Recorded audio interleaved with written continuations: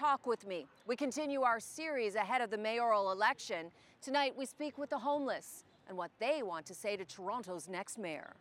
This is Allen Gardens. It is a park in the heart of the city's East End. There are roughly 89 people living here in tents. So when I walked up, you were barbecuing and you were feeding people. Yes. Is this a community for you? This is a community, and it's also family. Lynn Walker has been living in the park for the last 21 months. She's 63 years old. You're kind of like everybody's mom, I think. Mom, mayor. Sister, friend, yes. Lynn maintains most people in the park would leave if they had one thing. They need a place to live. They shouldn't have to live in a park. Is it safe here? I feel safe. There are many issues, though. There's no running water, no bathrooms, rats burrow under the tents. There are also fights, stealing, and yes, drug issues. People OD'd here? Yes. There So there's sadness here, too. There is sadness and mental health. How long do you think you can stay here? I don't know. That depends on the city. If they're going to come and bulldoze all our tents.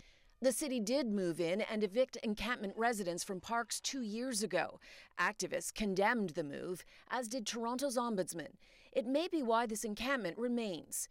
Ever since City Councillor Chris Moyes was first elected 8 months ago, he's been trying to find the balance between housing the homeless and respecting frustrated local residents who want their park back. There's a lack of housing across the city, period. We know that there is a crisis. He says he's managed to get 60 people out of the park and housed.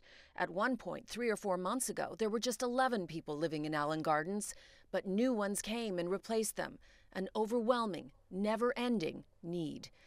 In the last few days, he has secured 50 shelter beds, but many here don't want to be in a shelter. I believe that a shelter is much safer than a park.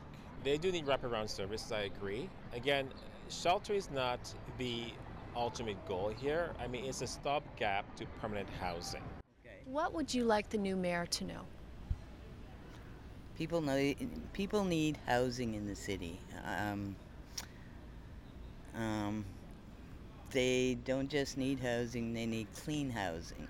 They need space. They need kindness, they need respect, and they need love.